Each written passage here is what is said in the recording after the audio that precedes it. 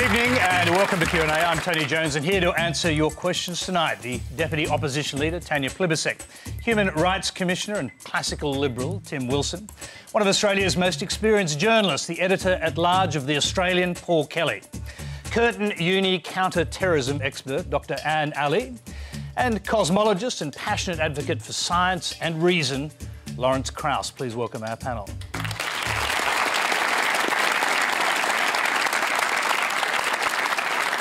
Well, as you may have noticed, two of our advertised guests, Parliamentary Secretary Alan Tudge and the Director of the Menzies Research Centre, Nick Cater, withdrew at the last minute. Now, we find ourselves in an unusual situation tonight because clearly one of the biggest and most controversial issues of the past week has been about events that occurred on our own program. We've been the subject of a great deal of comment from politicians and from other media. The ABC itself has acknowledged that an error was made in having Mr Zaky Mallah live in the studio. And as we go to air tonight, there is more than one inquiry underway. It's clear, therefore, that the issue will come up for discussion tonight, and we'll do our best to handle that in the same way we would any other issue. Others can and will, no doubt, judge this program and the ABC, and my role tonight is not to preempt that or to put any particular view, but it is appropriate to put a few facts on the record. First of all, the decisions made about Q&A are made by the whole program and management team, and we all take responsibility for them. In considering the decision to allow Zaky Mallah to ask a question, the ABC's editorial standards tell us to present a diversity of perspectives so that over time no significant strand of thought or belief within the community is knowingly excluded nor disproportionately represented. Now, secondly, the safety and security of our panellists and the audience is always a key priority for us.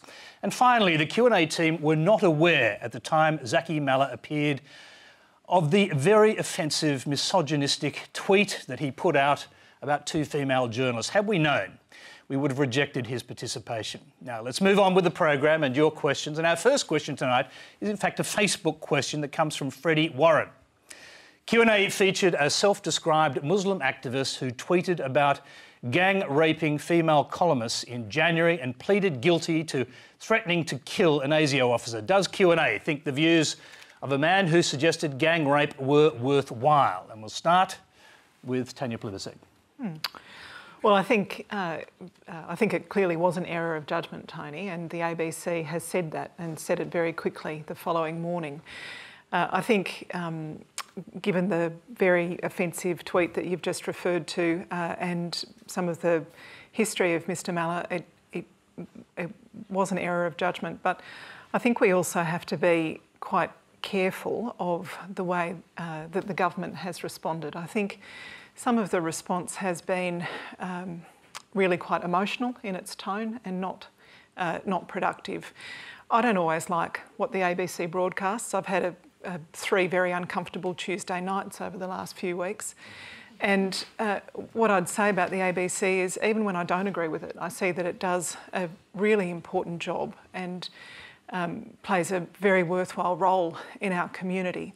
So I'd say it was an error of judgment. I don't think Mr Mallah's views are ones that I particularly want to see broadcast, but I'd also caution people who are have already cut $500 million of funding from the ABC, have cut the Australian network completely. Caution that further attacks on the ABC are not helpful.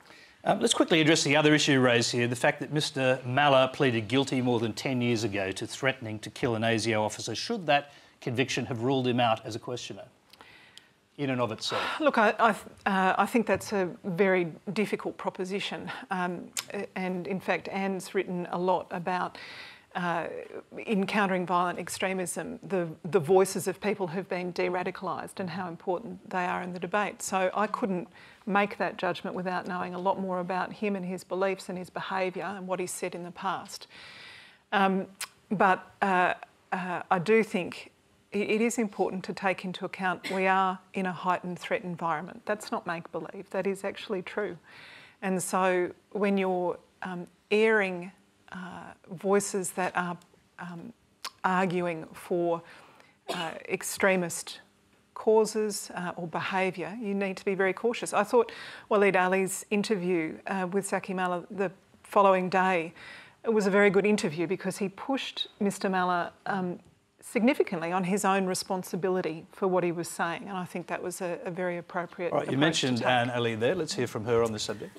Well, first of all, I think that, let's get it very straight, nobody in the history of mankind has ever or will ever be radicalised by anything that Zaky Mallah has said. We are not about to see a mass exodus to Syria because of a public stoush between a minister and somebody wearing a funny hat on Q&A. Let's make that clear. Secondly, I think it was a missed opportunity because I think the Australian public deserves to hear a rational debate about issues of national security and issues of national significance that affect them.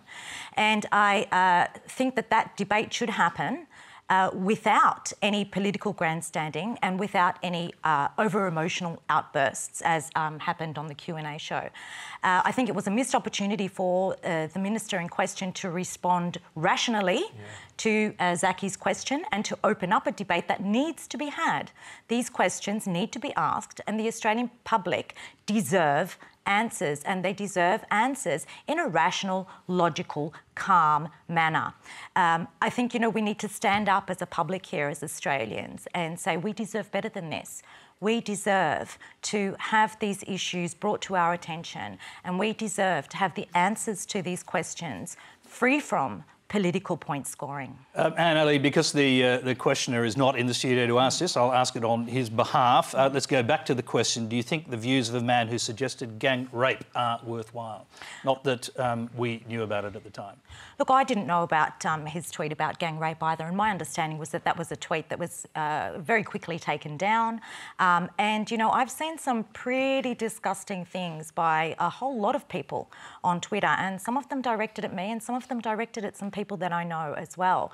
And not to excuse that at all. Absolutely, there is no excuse. And so I think that had the ABC and Q&A known about that particular tweet, I think that my understanding is that you probably wouldn't have had him on, as you mentioned earlier, Tony. In terms of his being a convicted criminal, he's done his time. He's paid his price. We are a society that recognises that. We are a society that recognises that people who have done their time and who have the capacity to then turn around deserve a chance. And I think we should show that in all forms of public life. Let's hear from Paul Kelly on this. I'll come to you in a minute, Lawrence. Look, I think this is not an issue of free speech, as Mark Scott pretended last week. This was a serious editorial mistake by the ABC. Media organisations have got to be very careful about who they put up in lights, about who they give a platform to. And it would have been possible to have a lot of other Muslims in the audience raising these sorts of issues. The ABC chose not to do that. I find it extraordinary that we're being told today that he would not have been asked on the program if people had known what he said in terms of his sexist and misogynist past and the threats he'd made about female journalists. We're told that that would have ruled him out of the program, but the fact that he had been prosecuted with terrorism, the fact that he had admitted that he threatened Australian officials and wanted to kill them, the fact that he'd served time, that he had a weapons arsenal, that he was conducting a campaign to publicise jihad, nonetheless, that's okay. Well, it's not okay. It's not okay in terms of the ABC taking a decision about who's going to appear on Q&A and who is going to confront a government minister about citizenship policy. Paul, can I just interrupt you there? Back in 2012 September, your own paper ran a story about Mallah, headlined "Rebel Urges Muslims to Wage a Jihad of Peace." Now, I imagine you're aware of the content of that story. I'm aware of that story, yeah. But that story is a separate issue from giving him a platform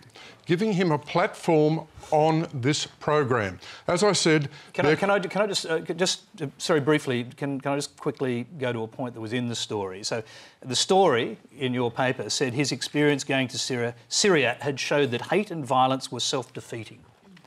The more you fight, the more you lose, says Mallah in the story.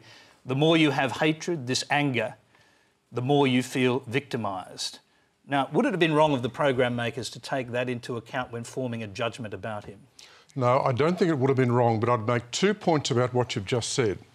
I'm very well aware that the most effective form of persuading people against going to Iraq and Syria is to have jihadists who have repented and to expose them to people who want to go to Iraq and Syria. I'm very well aware that this is an enormously effective tool to persuade people against it. But this is not why he was on the program. He was on the program not to have, as far as I'm concerned, not to have a proper debate about the issue. This was a gotcha moment. This was a tabloid gotcha moment. He was picked out to embarrass the government on this issue, and in that sense, he had the wrong background. The fact that he'd repented, I think, is very good. But I don't think that excuses the choice made at the time. Let's get a quick response from Anne Ali on that very question. So what I'm hearing is that he's good enough for your paper, but he's not good enough for Q&A? That's what I'm hearing here. No. Our paper didn't put him up on lights because we're not able to do that the way the ABC did on this program and counterpose him against the government to embarrass the government over citizenship law. Now, but it was the government's response that created the ongoing thing. It was the exchange. Had the minister, or the parliamentary secretary, I'm sorry, had he responded in a manner where he actually answered Zaky's question, I doubt that the situation would have been blown out of proportion as it has been. And that's why I say it was a missed opportunity and why I think Australians deserve better to hear about these issues in a manner that is free from political grandstanding. OK, Lawrence Krauss is trying to jump in. I'm jumping in because I came in from outside. I have to say, in terms of make a platform for this guy, it seemed to me the government has made the platform. I wouldn't have known who he was. I wouldn't have heard about him if I hadn't arrived in this country and seen all this stuff about this guy. And then I went and watched the question, and the question was kind of silly and innocuous. In terms of embarrassing the government, it seemed to me the government did a good job of embarrassing itself. The response of that minister was ridiculous. Moreover, I mean, I wrote a book about something from nothing. It seems to me that you proved it's possible. And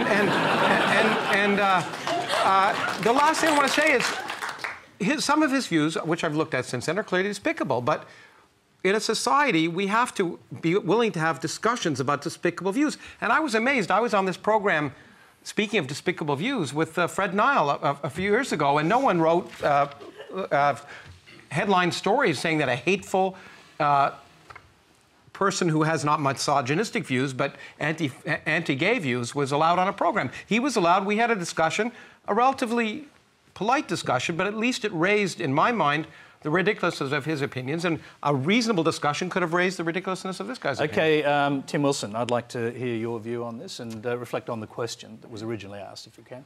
Well, I'll be brutally honest. I actually think the producers and yourself, Tanya, ought to be ashamed of yourself for giving them a platform. The issue at heart is the ABC chose to give this person a platform on live television, precisely as Paul was outlining. And people can have their own views about issues, and no one is calling for this individual to be silenced or censored. No one has called for that. I think the minister just a qualifying point. I think the minister on the night did say he would quite like to see him deported from the country. That's amazing. He did, but that does not silence or censor him. Yeah, but I'm not sure how it does. I mean, he's still welcome to speak. I'm simply making the point there that that view would be seen by some as being out of order as well. That a citizen should be expelled from the country. Well, and the minister has expressed himself. I'm bringing it back to the root of the issue, which is what the ABC did. It chose to give him a live platform to express a view. It is bad because it denied the opportunity for somebody who is sensible and rational and credible to actually talk about the serious points around citizenship that exist in Australia and around those laws, which I have myself expressed genuine concerns about.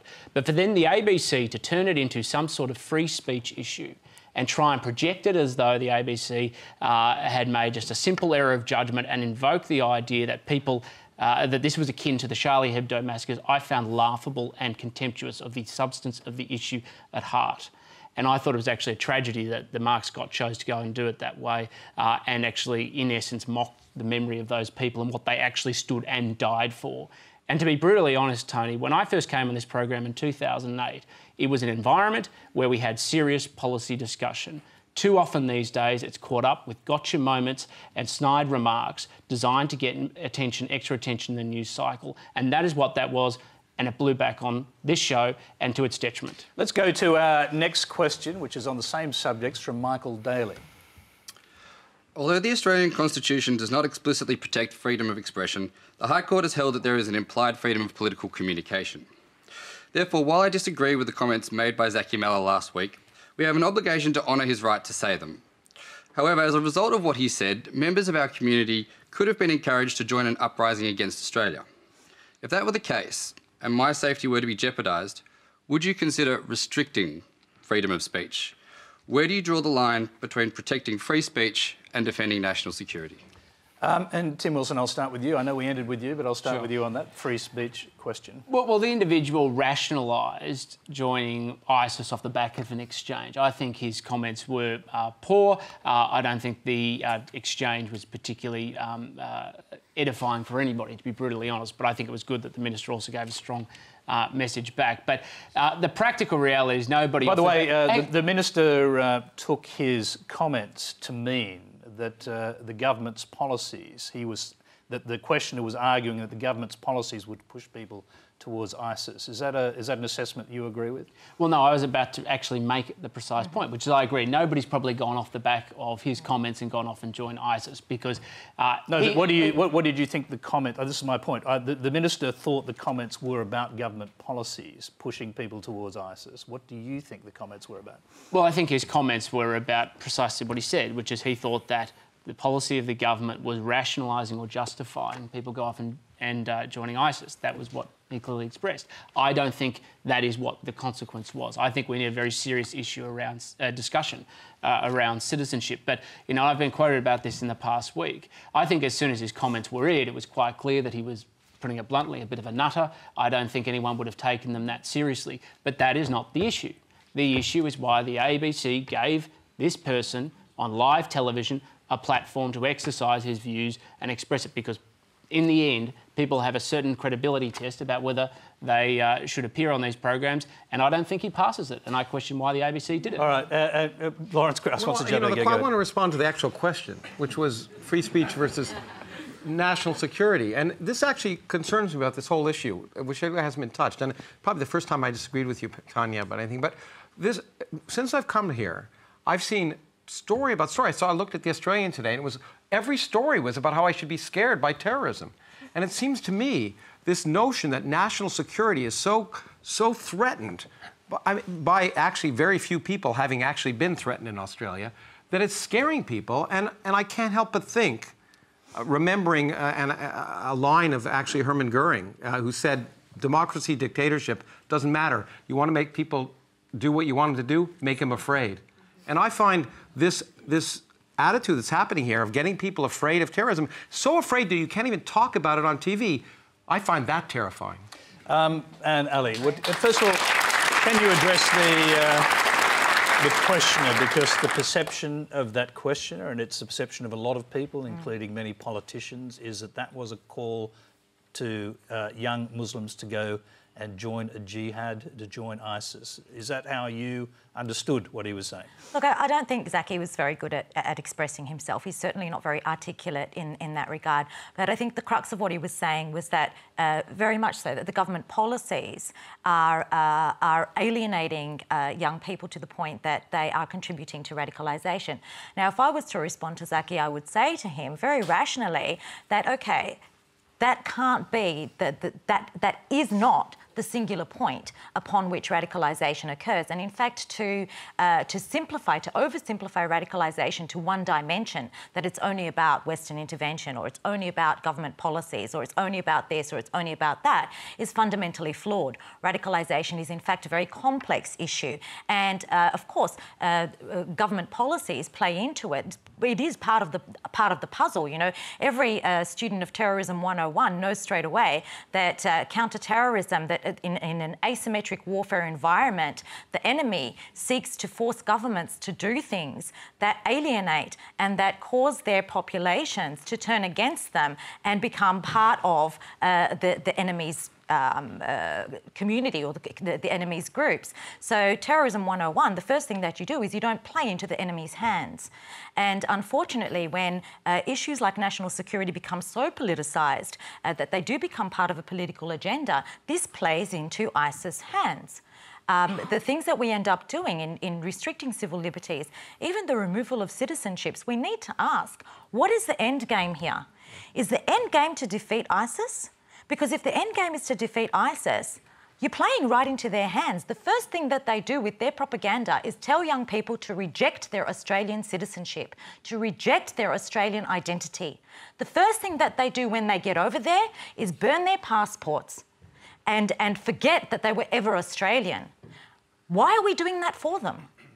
How is that part of defeating ISIS? It's not just counterproductive, it's futile. Okay, the questioner clearly understood what Zaky Mallah said to be different to what you think he said. I mean, how do you explain the discrepancy? Is it simply a matter of poor English, poor expression? Or, I mean, how do you explain that? I mean, you know Zaky Mallah. I do. I know Zaky, and I've worked with a lot of formers. Formers being people who were either once jihadists or white supremacists, who once were part of these organisations or who once had certain ideological viewpoints.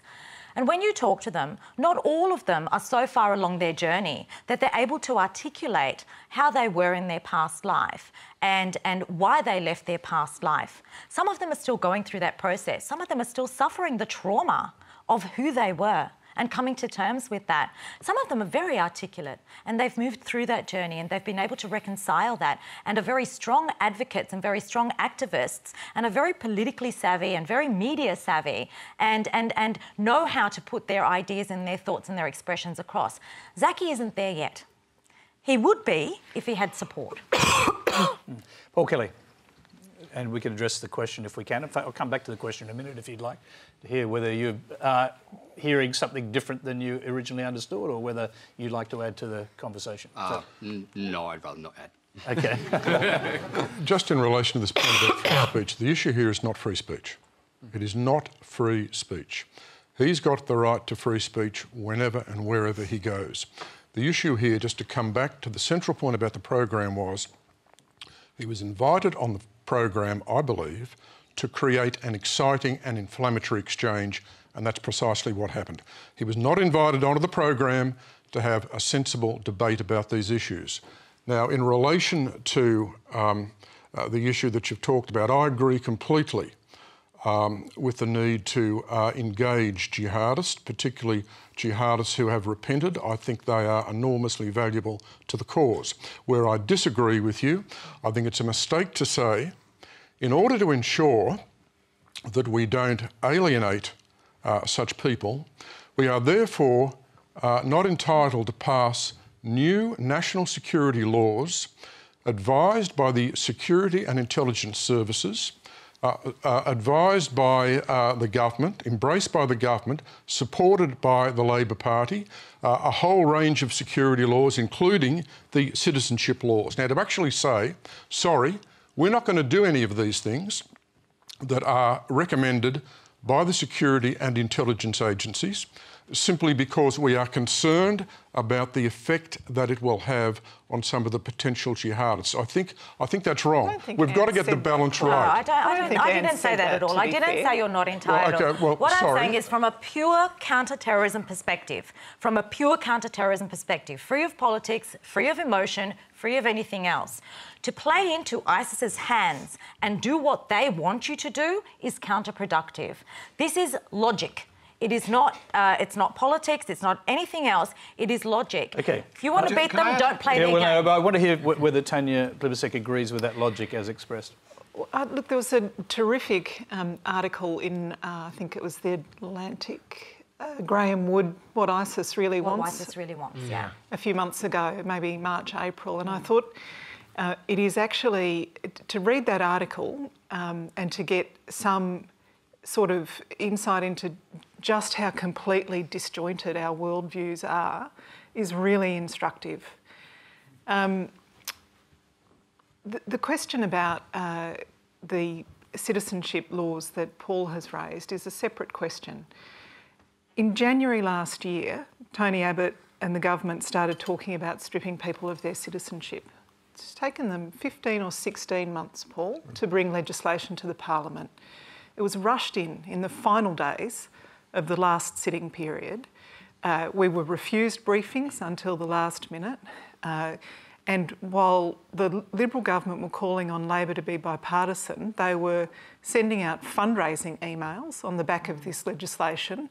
They were dragging camera crews through ASIO headquarters, and a leaked question time brief showed that the government were all about actually having as big a gap between themselves as Labor as possible. So I think it's unfair of you to suggest, Anne, that she's positing some, the government can't act on national security unless we make terrorists angry. It is a fundamental issue. The national security is the most important baseline proposition for any government and for any opposition. The security and welfare of our people is our first and most important responsibility, but for the government to set this up in some way as they're in favour of that safety and security, and anybody who questions, demands detail, asks for example, in our case, the Joint Security and Intelligence Committee to examine legislation is somehow not on Team Australia, that's a problem. Well, I certainly agree with what you're saying there. There's no doubt that the government is mobilising this issue for domestic political purposes, and the language is unacceptable. The point remains, though, Tanya, is the government legislation correct or not? Will Labor support it or vote against it? Well, that's the issue at the end of the day. The good thing is, despite what has already been said, we actually are able to debate national security legislation, and that is partly why it ends up on the front page of the paper, because it's topical. Because the first time it ended up on the front page, I think, was when there was a dispute in Cabinet about it. Sure, that's right. There wasn't a leak from Cabinet. There was a transcript. There were 6 senior ministers. We are able to debate it because proposals are put up, they are considered, and they are rejected. Now, the process about whether it came from Cabinet or not is, to me, irrelevant. If they hadn't have addressed those issues, we still would have had this discussion. But this you cannot. The fact of the matter is, it is good that we have had this debate, because nothing else, we have had a significant downscaling of the proposal, because going precisely to the point that was raised before, you do not want to do the job of terrorist groups in the process of trying to design national security laws, which is why we have to stand up and defend very strongly the principle of the rule of law and making sure that laws are structured well. And we have got to a much better standard. We are still not there. There are still provisions within the current bill that need to be discarded. This minister said, as I listened to the programme, and you just defend him, that he would deport this guy for saying stupid things. Is that national security? Is that free speech? He didn't say because of stupid things. He said it was because he had threatened the lives of ASIO officers. And what I was saying was it was good that he said incorrectly. He said incorrectly that that has been glossed over as well. That Zaky was acquitted because the law was retrospective, which is not true. He was acquitted because he was found innocent. Tony, I think Tim said something a minute ago that was very important. He said it doesn't matter how it happens. It doesn't matter whether it went to Cabinet. And I didn't say that. What I said was it didn't matter that it was leaked out of Cabinet versus the proposal being made public. No, well it is actually I would say, Tim, that it is. If you do not have good Cabinet processes, this should have gone to Cabinet as a piece of legislation, not as a thought bubble. It should have been debated by the Cabinet, possibly by the National Security Committee of Cabinet before it went to Cabinet. It was a decision taken by the National Security Committee of Cabinet. There was no legislation until this week. There was no legislation. How can you debate an idea? If you're talking about the Cabinet procedures, I'll tell you what happened. We make it went laws to the National Security Committee of Cabinet. Ideas. A decision was taken. Now, normally that suffices. The Prime Minister then raised the issue at the end of a Cabinet meeting, and that provoked this substantial debate. Paul, can I just ask you a question? And it is this. As I recall it, Zaky Mallah's question went to whether or not a sole citizen could be caught up in these laws. And then on the front page of The Australian this weekend, there's a suggestion that that might happen. So I'm just wondering whether there was a relevance to the question that he asked. You mean he was prescient? Look, no, I'm asking whether the question was relevant to people who are sole citizens who may be charged as terrorists. Well, the question may be relevant. I'm not saying the question is not relevant. I'm simply saying it was inappropriate for him to be here at the time. Look. But if his question is relevant, doesn't that sort of slightly undermine that position? No, I don't think so. I don't think so. Look. To be brutally honest, Tony, you could have found much better representatives of the Muslim community to raise these issues than that. There could always be better representatives, but his question was relevant. Can I just make the point? Can I just make the point? Wouldn't you rather people have credibility and substance? Because I don't know, a lot of people I've been speaking to in the Muslim community are pretty angry that he's the guy presented out there to represent them. Can I just make the point? Sorry, that the fundamental purpose of this program is to allow citizens to ask questions. Of course. Now, he's a citizen, and he asked a question. He enrolled to come into the program. It's not quite as you said. Well, just because you organised for him to ask the question, and this is no, that's incorrect. Well, sorry, the fact of the matter is, he didn't have a question pre-written up like everybody else does. He did write a question. Yes, that's right, and it was through the questions and the normal processes. The fact of the matter is, he should not have been given a platform. There are much better representatives to debate the issues of citizenship. Why has he not been given a platform? Nothing about representatives here. Muslim communities don't have representatives. Yeah. No. Okay? And just because someone stands up and says the Muslim community doesn't mean that everyone thinks that they are the sole icon of what it means to be Muslim in Australia. So, you know, the whole idea that, first of all, he's doing this because he's a member of the Muslim community, a representative of the Muslim community, you can forget that because he's not. He never even said he was. It was a question about himself. Yeah, I watched it. It was a question. I had this happen to me. I'm representing myself. How would you have responded? And he got a ridiculous, idiotic response. No, it was a silly question. The question was incoherent. OK, this just seems to further demonstrate the ABC doesn't actually get what they did. Well, you're on the panel, so you can make comments. So I can't take that as a comment. But obviously, it is a comment. Our next question is from Mike Honeyball. A lot of Australians feel nothing but contempt and betrayal towards Australians who would go overseas and join extremist groups like ISIS. How do we reconcile that fact with the need to implement good policy that involves people who've been overseas and been involved in these sorts of atrocities and come back and actually realise the error of their ways? In other words, how do we implement good de-radicalisation policy when both sides of politics seem to be playing to the most base instincts within the community? And Ali, we'll start with you. It's your area of expertise. Good question. I think before we start talking about de-radicalisation, we need to revisit what we mean by radicalisation. Radicalisation has become a blanket term to describe a whole range of different processes, levels, behaviours that are seen to be indicative of a particular mindset and, importantly, a willingness and an intention to commit violence. And that's not always the case. We rely on models of radicalisation that are very hypothetical. In fact, most of what you hear about radicalisation in the media is mired in myth, in hypothesis, and in theory and in misconceptions. A lot of it is not true. There are a lot of misconceptions around radicalisation, and we need to get that right before we start talking about de-radicalisation, particularly because the current wave that we're seeing of young people going overseas to fight is very different from what it was 5 years ago, very different from what it was 10 years ago. And the process by which they are changing their worldview and their ideological outlook to the point where they are willing to go overseas to commit acts of violence is a very different process today than it was 10 years ago.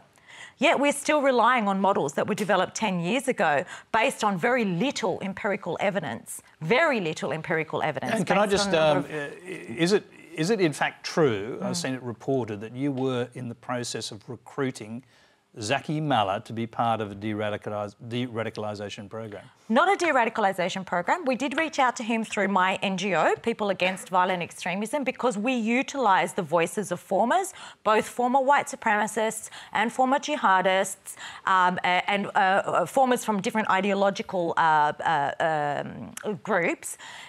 We utilise their voices as a way of challenging the ideology of violent extremist groups. So yes, we had reached out to Zaky, and we will continue to reach out to Zaky, and we continue to put out an invitation to Zaky to come work with us and to help him and support him in articulating his views, because, you know, yeah, he's said some shitty stuff, okay? But he's also said some really good stuff too. And, you know, the shitty stuff that he says, it's because he's not groomed, he's not media savvy, and he's not politically savvy. But he could be a really strong voice and a really powerful voice. He just needs the right kind of support. Paul Kelly. I think it's very, very valuable, as I said earlier on, to mobilise jihadists who have repented. I think they can be enormously effective in dissuading people to go to Iraq and Syria. But look, I guess the wider point I'd make about this debate we're having, Tony, I think the ABC has got to pick up the signals it's getting from Malcolm Turnbull, who wants to help this organisation. And I think it's a mistake for the ABC to close ranks, defend the program, live by a tokenistic apology, and not take any substantive follow-up action. Substantive follow-up action by the ABC about this issue and this program is required. And I think this is a question of leadership of the ABC. It goes to the managing director, it goes to the chairman, and it goes to the board. Now, these aren't just my views. These are very widespread views. I support the ABC. I want to see a strong, vibrant, independent, impartial ABC. This concept is in real trouble at the moment.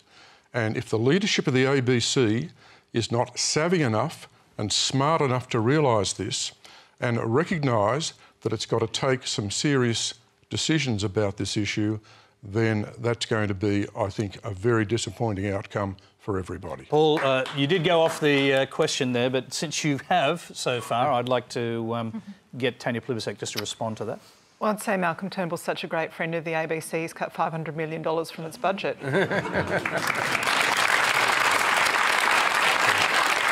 I don't think that's the test, Tanya. I don't think we use how many dollars are spent on the ABC as the ultimate test of one's support for the ABC as a minister, given the current fiscal situation. It's not the only test. You know what? I keep wanting to go back to the actual question. Mm-hmm. And I was fascinated by your response. And one of the things you said that I thought was really important is that you also work with white supremacists. Yeah. And, you know, there was an article that just came out in the United States newspapers that said, actually, people in the United States are much more threatened by right-wing extremists than by jihadists. I don't know if the same is true in Australia, but I would be surprised. You know, everyone focuses on this one area. That sort of leaves out September 11. Since 9/11, there have been more deaths from white supremacist forms of violent extremism in the US than there have been from jihadist and everyone is focusing on the jihadists, but I don't know if the situation is the same in Australia. I would suggest there are probably white supremacists here, and the question is there as much a threat to the average Australian because of that? Okay, I'm sorry, but it is time to move on to other topics. We do have some other questions. This one comes from Eva Kleber. My question is for Tanya Plibersek. The ABC's documentary The Killing Season showed the way Julia Gillard was treated as the first female Prime Minister and highlighted that Bill Shorten lied about his role in her demise. Do you think the next female Prime Minister will be treated better? And if so, should Bill Shorten now step aside and let you take over as leader?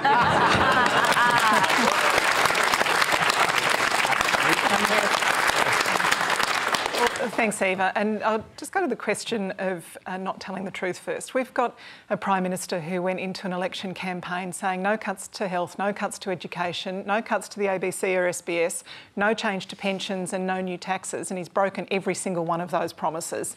I don't think Bill Shorten was making a promise. He was making a series of bland statements or denials in a radio interview. Are you at all disturbed at how easily he lied under those circumstances, as he's your leader? Tony, I think when there's a whole lot of turmoil in a political party, you don't want to be the person who's pouring petrol on that turmoil. So can I just confirm what you're saying there, that lying under those circumstances is acceptable for a politician? I never think lying's acceptable, Tony. I never think lying's acceptable, but it's understandable when there's a whole lot of chaos that you don't want to contribute more to the chaos.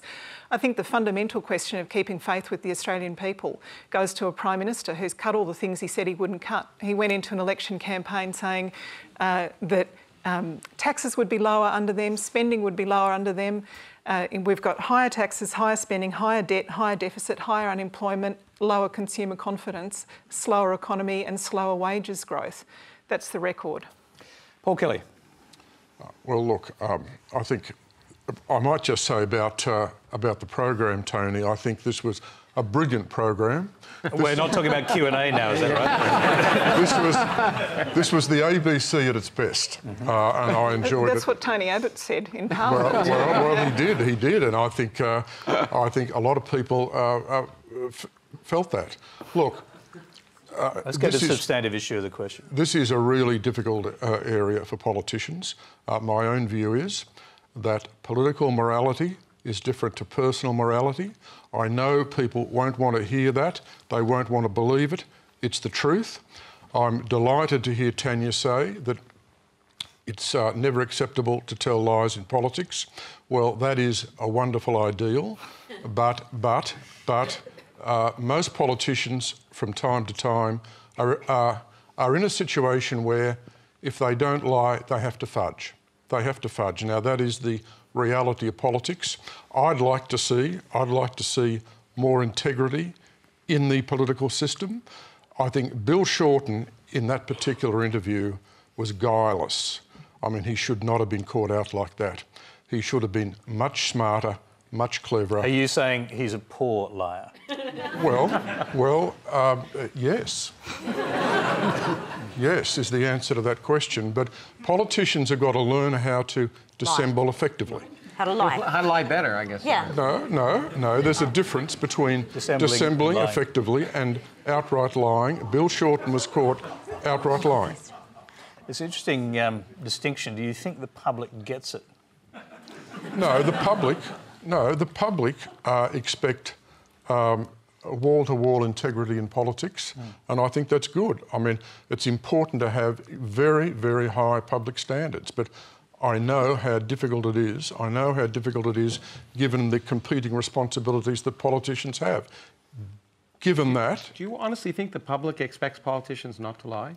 No, I'm saying I think they all assume politics. I mean, yeah, anyway. I thought it was a qualification that you had to have. Yeah. Well, I think apparently the qualification is you need to do it better. Oh, okay. Or dissemble, I think was what you said. I think the Australian public is very realistic and cynical about politicians.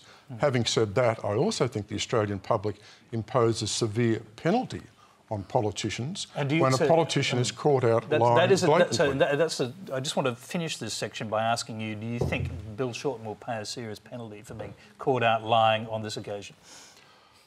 I think he'll pay a degree of penalty for being caught out on this issue, but I don't think this is going to be decisive. This particular question, I don't think this will be decisive for him. The problem Bill Shorten's got is there's a question mark about what he believes. There's a question mark about his underlying convictions and beliefs simply because he looks too expedient. He's changed his mind on too many issues, in particular, of course, in terms of the leadership under the previous government. OK, we're going to move on. We've got another question. It's from Keenan Fitzsimmons. Professor Lawrence Krauss. I'm a Year 8 student and I would love to pursue a career in the field of theoretical physics or cosmology. I'm also a devout Catholic and have a very strong faith. I am particularly interested in black holes and where we are situated in the universe. The great physicist Albert Einstein once said, "Science without religion is lame. Religion without science is blind." Do you believe there is a place in this world where both science and religion can be compatible and work side by side? And that's Keenan Fitzsimons. Apologies. Go ahead. Well, that's a good question. First of all, I applaud your interest in that area, and I encourage you to continue it independent of your beliefs, because the great thing about science is that the black holes exist or not, whether or not you believe in God. That's the wonderful thing about science. God's kind of irrelevant. Your beliefs don't really matter. And that's why there are scientists of all sorts, some who are devout Catholics, some who a great many who don't believe. I think when you say, can science and religion be compatible, it's a complex question, because religion is a very diffuse thing. When people often take that remark of Einstein's, Einstein also said that the God of organized religion is a fairy tale, is a myth, is silly, and people should give it up like they did Santa Claus. I mean, so his view of religion was more, was sort of a Spinozan kind of religion, where the notion that there's order in the universe and we should revere that order in the universe. He never believed in a creator that had any personal interest in anyone. So when you talk about religion, you have to be more careful. The vague notion that the universe is amazing and maybe somehow that gives you meaning, that's not incompatible with science. What is incompatible with science is the doctrines of all the world's organized religions. Those are incompatible with science. Can I just ask you a quick question? Would you take the view that science has not proven that God doesn't exist? It could never prove. And that God is... Science can never disprove God. Because, you know, I could say that God created us here 12 seconds ago. How could I disprove that? With the memories of the wonderful discussion that we just had, you know, because it was God's kind of sadistic. Believe me, it'll be on tape somewhere. We've seen that before. And so I could never disprove that. So science can never disprove the notion of God. But the really interesting question is that we make it seem as if science, this question of God is important to science. It's irrelevant. Most scientists don't even think about God enough to know if they're atheists. When you go in the laboratory, you're working in the laboratory, and when devoutly Christian or Jewish or whatever, and I have many friends who are deeply religious, when they go in the laboratory, God goes out the window. So your religious beliefs should be separate from your interest in science, but it is disingenuous, and although it offends people, it's disingenuous to argue that the doctrines of the world's organized religions are consistent with science, because they're not. All right. And Ali, what do you think about this? Talking about science and black holes and stuff hurts my head. We should talk later. Okay. Do you believe in a creator? Let's put it that way. I believe in a creator, but that's my personal belief, and I believe that belief is very personal. So I believe that a creator, for some people, is God. For some people, it's Yahweh. For some people, it's Allah. For some people, it's whatever organised religion tells you it is. But I also think that for some people, it's this incredible energy that is out there in the universe that binds us all together, and that, you know, but it can't be God. It can't be Allah, and all. They all can't be right? So either one of them is right or wrong. They are all right. No, but they are all right, because there is something bigger than us, and you can't. But it's not Allah. It's not Jesus, and it's not Moses, and it's not. I mean, the point is, as I've said on this program before, every person of deep faith is an atheist about every other religion. Well, it is whatever you want it to be. And I go for walks sometimes, or I work in my garden, and it's really hard to look around you and see all this wonderful stuff around you and not believe that there's something bigger than us. Well, there is. There's a galaxy and there's clusters. Oh, no, now you're hurting my brain. I'm going to bring in Paul Kelly here. Paul, you're a man of faith, so what are your reflections on... You don't know a lot about my faith, Jane. No, I presume you are a believer in God. Okay, well, I do think there's a greater force. I am a believer in a greater force. I think that religion and science are separate. I think they can endure together. I agree completely that when a scientist goes into the laboratory, all he's interested in is science, not religion. I understand that completely. But I think the two are very different domains.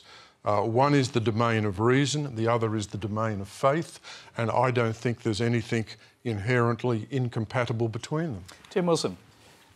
Well, I don't broadly disagree with what Paul just said. The key thing I would add, though, is that when you get to the frontiers of science, and you see this in discussions around artificial intelligence and issues around genetics and innovation, that morality, which often comes from religion, can inform people's perspectives about what's right or ethical or just. I'm always amazed when people say morality comes from religion. I think most people's morality comes from rationality. They claim it comes from religion, and that's the real problem. Religion has usurped this notion that somehow it has a monopoly on morality. If you didn't believe in God, you wouldn't go out and kill your neighbor the next day. That comes from a sense of rationality and empathy with others. It doesn't come from religion, and people claim it does, and people often say they're religious just because they think if they say they're not, people will think they're bad people, and that's the real problem today. I said can come from religion. Morality has different components to it, and people have ethics and moral dimensions which don't come from religion. The Old Testament is one of the most immoral books ever written. The key point is when you get to the frontiers of science, issues around religion can inform how people approach the exploration, and that is always a tension, because being somebody who isn't of faith, I'm always in favour of seeing how far we can take scientific progress. I accept that there are limits and we have to assess and make proper judgment calls about making sure we're not taking too much risk. When religion says, say, being gay is evil, and science can show there's no empirical basis for that, you say there's no inconsistency? Well, it's not about consistency. People are entitled to their views, well, even if I disagree with them. That's what happens in a free society. But for many people, their religion tells them something that's manifestly wrong. Are we supposed to accept that or just not say it's silly? No, of course you're allowed to say it's silly. In fact, you're supposed to go out there and contest the discussion. When you say people are entitled to their views... Of course they are. I'm just saying. Sorry. People are entitled...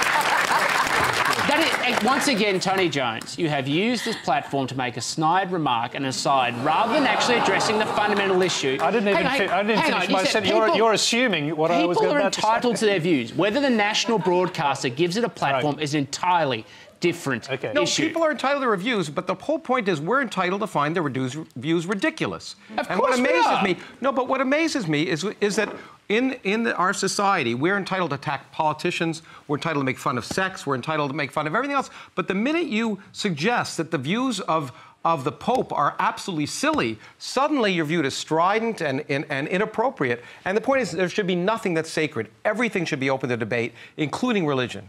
No one's disputing that as far as... Can I hear from Tanya Plibersek on the question of religion and science?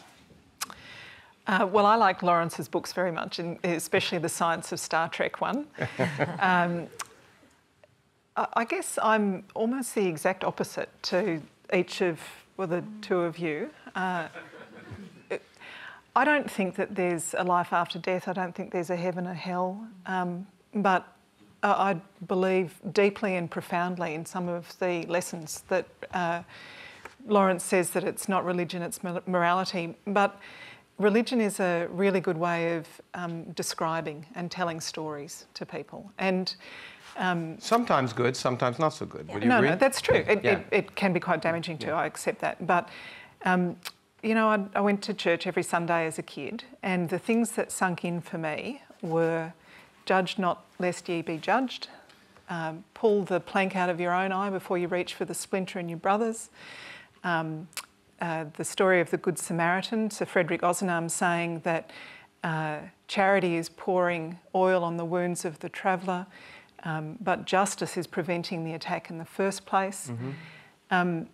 Actually, sitting there for an hour a week and thinking through the way you want to live your life is perhaps a bit of a luxury in a busy modern world. I agree completely with what you're saying, but the question is, I think it would be great to sit and have, you know, every Sunday talk about quantum mechanics too, but I would do that with you, Lawrence. In fact, I would do that with you. But I think what you've illustrated is a really key point. Many people who call themselves religious in one way or another, what they do is they pick and choose the things that appeal to them, and they throw out the rest. And most of the rest is the real doctrine. You know, most of them don't believe when you eat a wafer that it turns into the body of Christ, but they like some of the things they read. So most people really aren't really Christians. What they are is they like some of the things they read in the Bible, and they identify with that, and it makes them more acceptable in the rest of society to identify with that. Okay. I think actually, can I just make a point about this? I think that actually might be a bit of a difference between American society and Australian society. I don't think you get judged. Well, for example, if you were in American society, you wouldn't have said what you said earlier about being a non-believer and expect to become a leader of the country. Well, it's absolutely true. I was so impressed with you saying that because in the United States, you know, there's been a study in Americans that being atheist is viewed on the level as being a rapist. It's the same thing. Well, that's a good time to move on. The next question is from Zaky Mallah.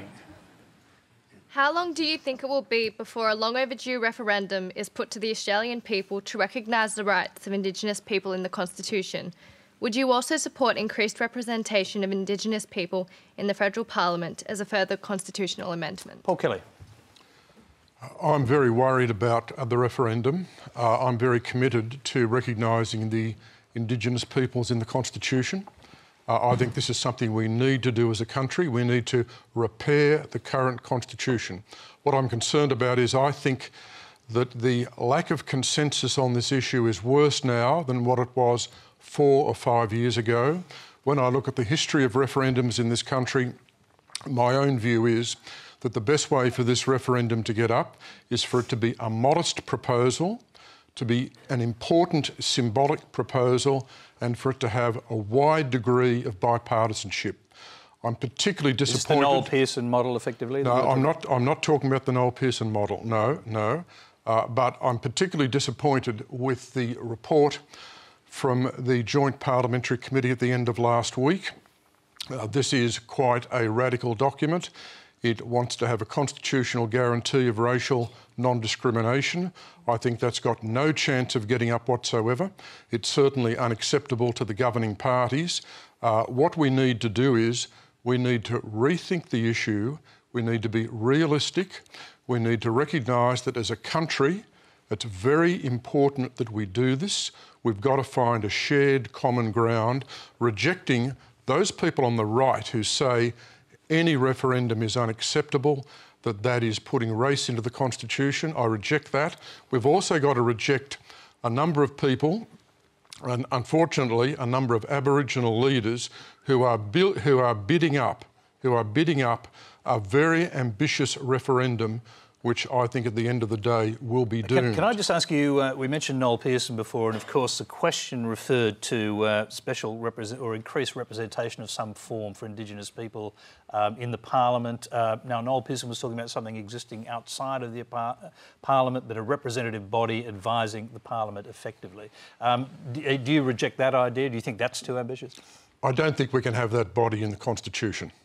I don't think that's going to work. I don't think the people would vote for that. I understand why Noel is doing this. Noel is attempting to find some common ground. He recognises that this referendum is in serious difficulty. I'm sympathetic to what he's trying to do. I can't sign off on his actual proposals. OK, Tanya Plibersek, there was a suggestion there that both the major parties would reject the idea, I think some of the ideas from the Parliamentary Joint Committee, including the specific prohibition against racial discrimination. Well, I think we have to look at that a lot more closely.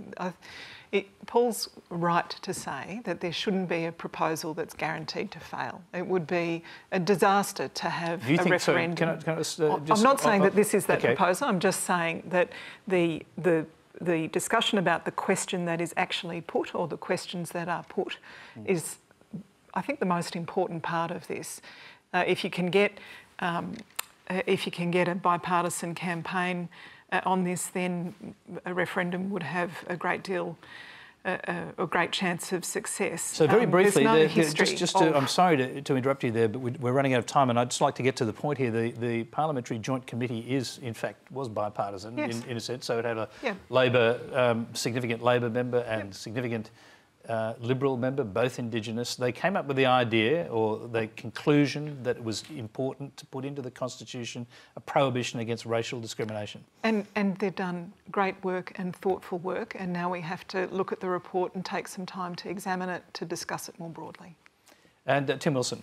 Well, I think what the committee should have focused on is removing the existing race power rather than putting in a new non-discrimination provision. But fundamentally, we don't have a proposal, whether it's the expert working groups panel proposal, whether it's the one that was put up by the Wyatt Group or one that's put forward by Noel Pearson at the moment, that I believe in its current form can be successful. I think we have to start looking very clearly at issues outside of the Constitution to drive Aboriginal advancement, and working with my colleague, the Aboriginal and Torres Strait Islander Social Justice Commissioner Mick Gooda, we're doing a significant project looking at how to capture the value of Aboriginal lands and Indigenous lands to actually drive economic development that has a practical effect for Indigenous Australians. Mick is working with Aboriginal leaders to try and resolve some sort of proposal that can work on a constitutional level. But I would have thought that if you look at what is going to be put up and if it's going to be successful, it has to appease Indigenous Australians,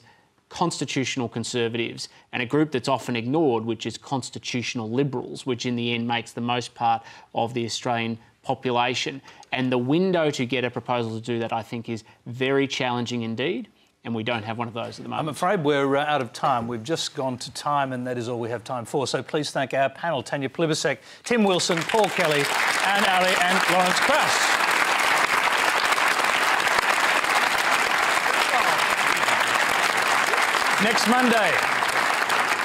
Next Monday on Q&A, the Deputy Nationals Leader and Minister for Agriculture, Barnaby Joyce, Shadow Immigration Minister, Richard Marles, Greens Senator, Larissa Waters, leading News Corp commentator, Piers Ackerman, and from the Centre of Independent Studies, Tricia Jarr. Until next week's Q&A, good night.